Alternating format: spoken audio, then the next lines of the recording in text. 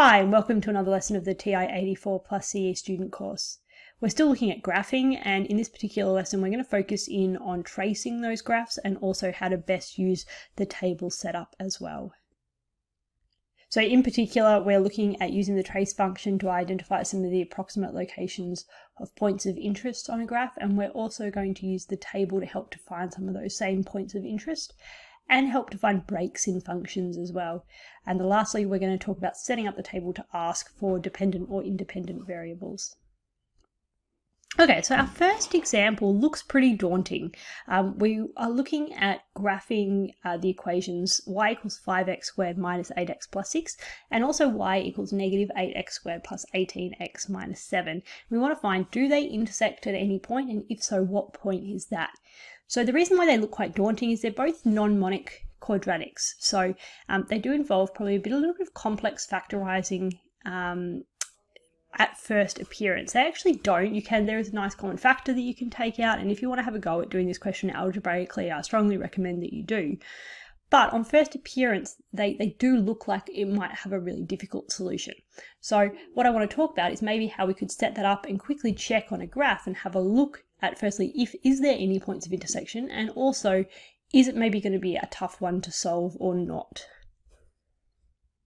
So first thing I'm going to do is input my equations into my function editor, so in y equals. So I'm going to hit that y equals button, and then my y1 I'm going to put in my first equation. So that was 5x, using the x next to the alpha, 5x squared plus minus 8x plus 6. Alright, in my second equation, I'm going to put that second one in there, remembering that the first, if your first term is negative, you must put it in as a negative and not a subtraction, because that will come up with an error if you are trying to take something away from an equal sign there. So minus 8x squared plus 18x minus 7. Awesome. Alright, so from here I'm going to just zoom standard that so I can just see my regular negative 10 to 10, negative 10 to 10 axis, and have a look at those graphs there. Alright, so we can see, looks like there might be a little bit of a point of intersection at that point there that you can hopefully see on the screen, but it could also, those graphs might not necessarily be touching, so we can't be 100% sure. What I'm going to do is I'm just going to trace to get a better idea of what's happening at that point. And it looks like it's around about 1, 3 there. All right, so if I press the trace button, this lets me kind of cruise around my graph and see what's happening with those points. So if I kind of find around about my point of intersection there, I can see that I've got an x value of 1 and a y value of 3 around about that first point. That's for my first equation.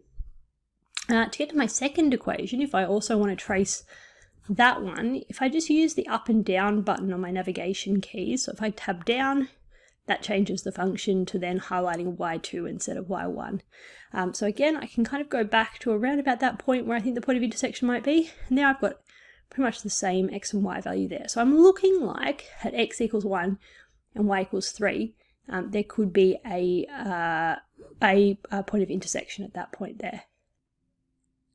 Alright, now I could just solve this using that calc menu that we've talked about in one of the previous videos. So going second, trace to get the calculation menu, and then using that number 5 function, which is the intersect. But I want to have a go at doing it a little bit differently, and I want to use my table function to get a good idea of what's happening at that point. And table's great for when you want to see a list of all the values in that particular function. So if I go second graph, that's going to bring up my table, and I can see here my x values are going up in 2, and then I can see exactly what's happening with y1 and y2. From there though, I would like to see, I thought my point of intersection was probably around about the value of x equals 1, so instead of my tables going up in 2s, I want it to go up in 1. And the quickest way to change that is to press the plus button. You can see there on the screen it says press plus for the change in the table. So I'm going to press plus, and this lets me change what I want my table to go up in. So at the moment it's going up in 2s, so I'm going to change that to a 1, and then I can see a little bit better what's happening there. So I can see at x equals 1, my y1 is equal to 3, and my y2 is also equal to 3. So I definitely have a point of intersection at that point there. And from that, now I've kind of found that really nice and quickly, that might cause me to deduce as well that because I've got this nice kind of whole number point of intersection, maybe the algebraic solution wouldn't be too bad, and I could go through and have a go at collecting those like terms and then solving that quadratic equation. My second example is to find the point where the equation y equals x squared plus 5x plus 6 divided by x plus 3 does not exist. Now this might not be something that you've actually looked at before, but it will definitely come up later on in senior school, and it is kind of a really nice, kind of interesting problem to look at. Okay, so back into my function editor, I'm again going to put in that equation. So in this case, we've got a fraction to deal with. So I'm going to use my alpha x to get my fraction template up, and then I can input that quadratic. So x squared plus 5x plus 6, all divided by x plus 3. So x plus 3 there. Okay, I'm going to sketch the graph just by hitting that graph button. And there I can see, well, actually, even though I had a quadratic divided by a linear, quite interesting that my final graph looks exactly like a linear equation. And so far, I can't actually see any point where it might not exist, which is really confusing because that's what my question asked me to find. But what I can do is if I want to have a look at the table instead, that might give me a better idea what's happening. So I'm going to go second and then graph button again to bring up my table. And I can see here, so far it looks like, I've got for every x value, I have a y value. So far that exists for all of the x values that I've got so far. But I'm just going to head back a little bit. Okay, so I'm moving back into my negative x territory. And I can see there that when x is equal to negative 3, I have this error for y. So what is happening there? So that could be my point where maybe it doesn't exist. If I go back into my graph, I'm going to adjust my window so I can have a little bit of a better look at that negative 3, what's happening there. So I'm now going to change my window. So instead of going from negative 10 to 10, I'm going to go from negative 4 to negative 2 and really zoom in on that area. And there we go. I can see what happens here. There's actually a break in my graph just there. The other really nice thing that you can do with the table, and this is really underutilized, is to go to the mode button. And there, if I go down until where I can see this bit that says full horizontal and graph table, the graph table actually shows the graph and the table on the screen at the same time. So I'm going to select that and then go back to my graph button. And here I can see those values again. So again, we've got that negative 3, the error, and I can see that really clearly there's that break in my graph from that point. All right, so the last thing I wanted to mention was just how you could use that table to help you practice a little bit of substitution and a bit of algebra. So I've plugged an equation into y1, x squared minus 25.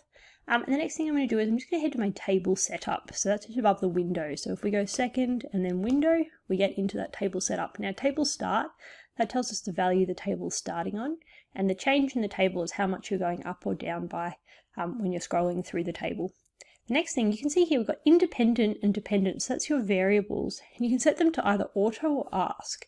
So I'm going to set my dependent variable, so that's my y variable in this case, to ask. And then if I go into my table, you'll see that for x, we have a whole lot of values, but there's nothing in there for y1. So what we can do here is we could say, okay, well, my equation was x squared minus 25. So if I square my 5 and then minus 25 from it, I'm going to have a y value of 0. And we could press enter on that, and then it will come up and tell us what the correct answer is. Same with the next one for negative 4. We could have negative 4 squared, well, that gives me 16. 16 minus 25 is negative 9.